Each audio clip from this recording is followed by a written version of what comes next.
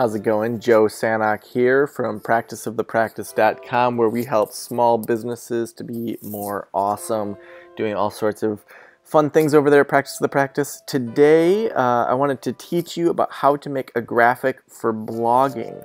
And so a couple concepts here. We're going to use Canva.com, which is just an amazing way of making great graphics. You're going to want to look at your theme in WordPress to see what size is optimized for your images. I tend to prefer to make just a Facebook style image because it works well with my theme, but it also then works well with Facebook, so I don't have to make two images. But for you, you might want to do a custom dimension. So you're going to start on Canva.com after you create your account. Click on use custom dimensions if you know a custom dimension, or if we go back, oop, look at that.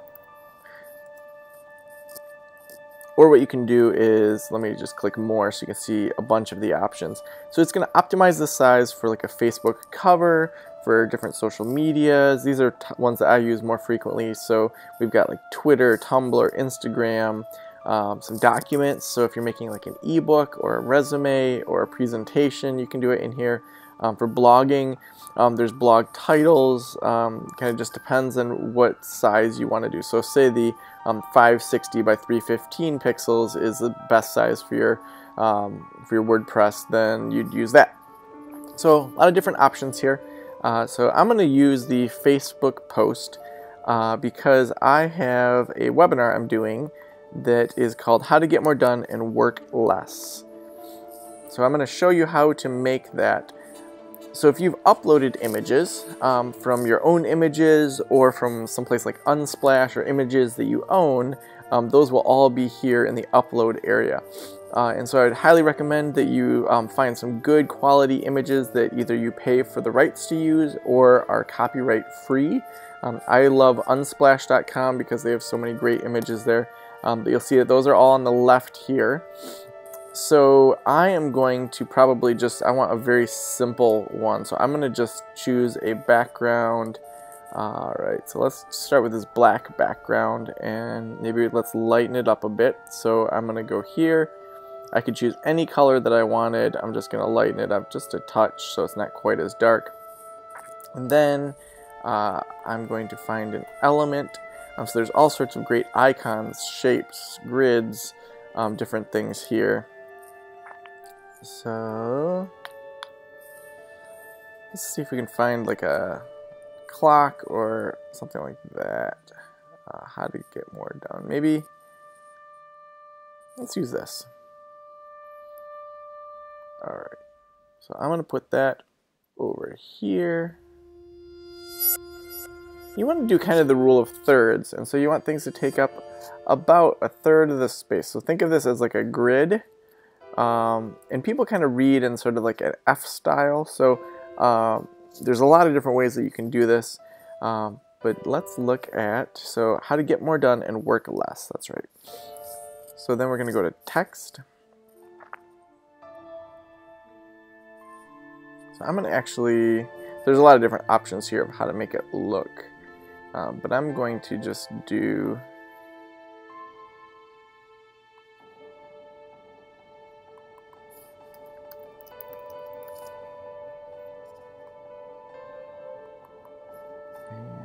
I really have been liking, there's a few different ones here that there's a lot of different ones you can pick from. There's ones that I like more than others, but I think I'm going to go with the Joseph Sands. Let's see how that looks.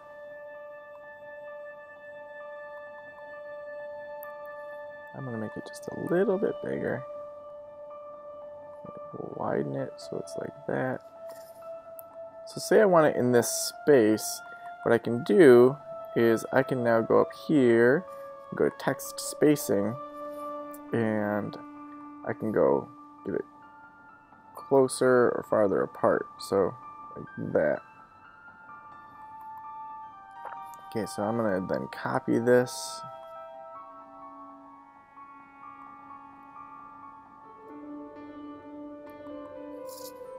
And work, I think, less is what I said. And then let's do this. say how to. We're gonna make that a little bit bigger. Go back to the Joseph Sands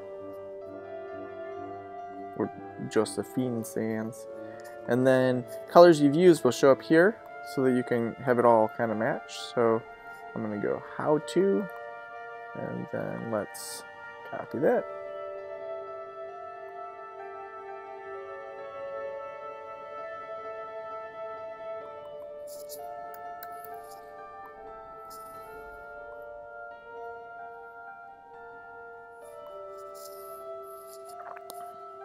I don't really like that, but you're learning how to do it. So I'm gonna probably work on this a little bit more. Maybe I'll put this here, maybe space it out a little bit more.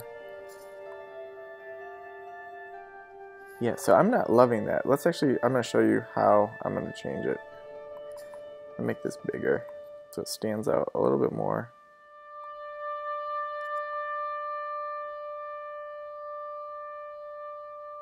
I feel like this is too squished.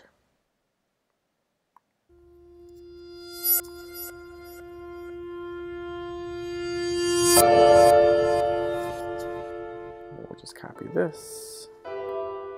See, sometimes you just gotta look at it and then you're like, I don't really like that. And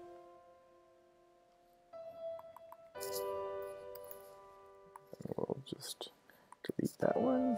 Yeah, delete this one.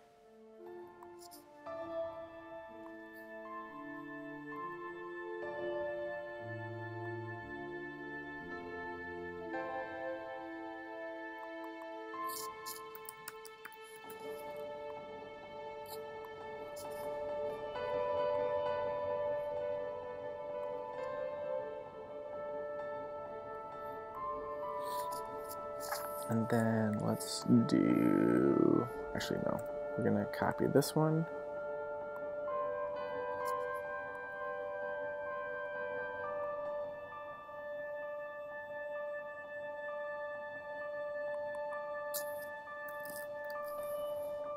And I'm gonna bold it.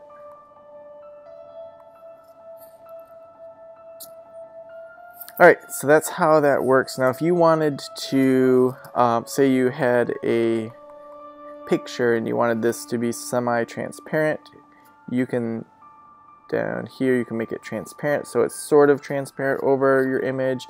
You can do that with other images. There's tons that you can do here. There's also pre-layouts. These are like mostly some of the free ones. It'll say free. If you have to pay, then it's pay. I've only used the free ones. We looked at the elements, we looked at here, we looked at the background, looked at the uploads. So now all I'm going to do is I'm going to do get more done webinar. That's what I'm going to call that. And this is just going to be the image, and then my call to action is going to be in my social media. So I'm going to do download. I'm going to do high quality. And then boom, it's going to be done, and I'm going to use that for my blog graphics and also my social media. Have a great day. Hopefully that helped you a ton. Bye.